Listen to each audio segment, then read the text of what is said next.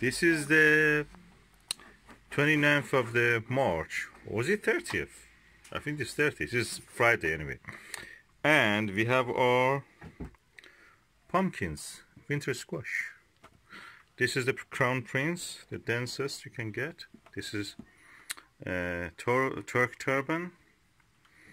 And this is also Crown Prince. And this is one of those, what you call it, whatever, lightning, or they have different names in different companies. Anyway, it's a winter squash. Similar a little bit to Thelma Sanders, but different colors. This is quite ripe, we have to eat it. And it's amazing, they have lasted 1 year now, we can eat them. Yeah, since the time they were born out of a seed. Now they're ready to be eaten. You can enjoy them.